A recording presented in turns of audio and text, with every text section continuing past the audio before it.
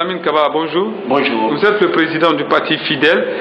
Récemment, il y a le ministre de l'enseignement préuniversitaire, en l'occurrence Kaba, qui a dit que lors de l'ouverture prochaine, qu'il n'y aura pas un seul étudiant guinéen qui sera orienté dans les universités privées. Est-ce que vous comprenez un peu cette sortie de Kaba? Nous comprenons parfaitement. Je vais vous dire quelque chose. Le président Alpha, il est très cohérent. C'est un homme qui est très cohérent. Cohérent, pas par rapport à ce que nous voulons. Cohérent par rapport à ses missions qui s'est fixées depuis toujours. Le président Alpha est un communautariste. Et d'ailleurs, je vous rappelle là qu'il a écrit un livre qu'on appelle La Guinée d'Afrique ou la néocolonie américaine, où il a écrit qu'il faut détruire la prospérité économique des Malinqués. C'est un livre qu'il a écrit. Tellement qu'il me rappelle un peu, c'est étrange. Ah bon? Tout à fait. C'est étrange, mais il me rappelle un peu d'Adolf Hitler. Vous savez, qui a écrit un livre qui s'appelle My Count, c'est-à-dire mon combat. Comment il va exterminer les Juifs, etc. Et effectivement, quand il a accédé au pouvoir, c'est ce qu'il a fait. Donc, je reviens sur le sujet. Le problème d'Alpha, en ce sens, ce qui a été tenu par Kaba, c'est quoi l'objectif? Parce qu'il y a un pionnier du système éducatif dans les universités privées, je veux dire, plus particulièrement le Dr Ousmane Kaba, qui, le fondateur de Kofi Annan, le fondateur de Kofi Annan, qui le dérange beaucoup, qui s'est déjà lancé dans la politique. Donc, coûte que coûte, le président Alpha est en train de se battre pour détruire ce dernier, si vous voulez, pour réduire son trésor de guerre. C'est ça la vérité. Alors là, pour cela, il dit qu'il ne va plus orienter les étudiants dans les universités. Mais ce que le président Alpha n'a pas compris, c'est que c'est l'effet contraire qui va se produire. Déjà, orienter les étudiants exclusivement dans les universités privées, dans les universités publiques, les universités publiques n'ont pas de moyens. L'État n'a pas d'infrastructure suffisante pour absorber la demande. L'État n'a pas de filière. L'État n'a pas comment on appelle, suffisamment d'enseignants pour pouvoir occuper de tout cela. Et les universités privées en ont.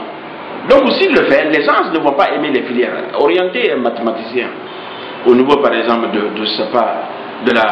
de l'archive, comme vous appelez, documentation archive, où on a une histoire, une géographie, il ne va pas aimer. Ils seront obligés de quitter, venir s'inscrire dans les universités privées.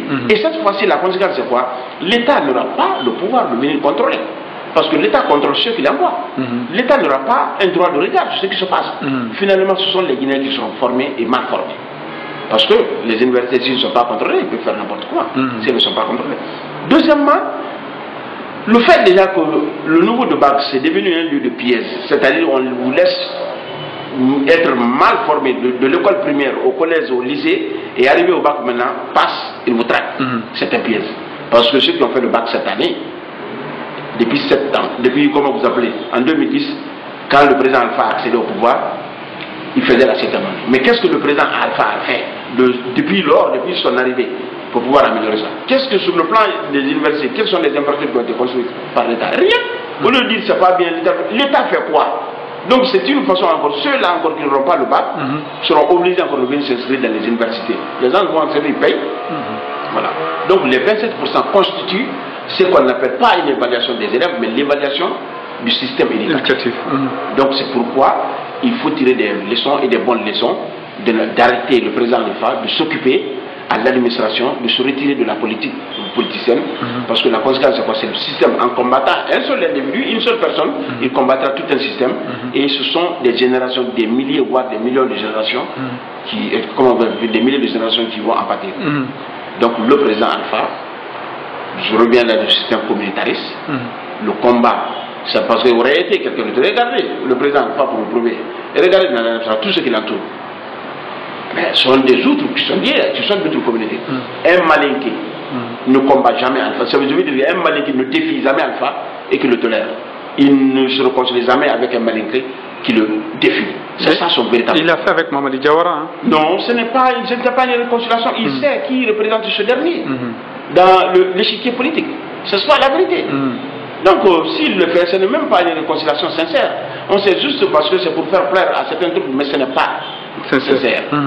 Donc, je peux vous citer 1000 et un exemple. Donc, vous estimez que sa stratégie, c'est d'abattre tous les Malinqués qui sont autour de lui? Mais c'est ce qu'il est en train de faire. Donc, ça veut dire qu'il vise quelque chose après 2020 alors? Mais tout à fait, parce que sa base, il prend d'ailleurs les Malinqués pour sa chose. Et sa base politique, c'est cette communauté.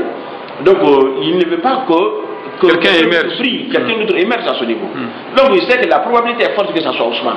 Et c'est pourquoi il le combat. Mais Mamadi Aoura, il sait que lui, sa chance est très limitée à ce sens et ça ne le dérange pas. C'est ça le véritable problème du président Alpha. Quand on dit qu'il est cohérent, la cohérence c'est être en harmonie. C'est l'harmonie entre ce que l'on dit et ce que l'on fait. Ce qu'il a écrit dans son livre, La Guinée de l'Albanie d'Afrique ou la néocolonie américaine, contre les Malingués, où il a dit qu'il faut détruire la bourgeoisie malinguée. Et je crois que c'est ce qu'il continue à faire. Et c'est scandaleux, nous allons résister. Il va faire ce qu'il pense, mais il ne pourra pas. Il va échouer devant tout le monde ici. Nous sommes prêts pour ça, pour résister à cette tentation. Monsieur Mohamed Lamine Kaba, merci d'avoir répondu à nos questions. Merci, Charan.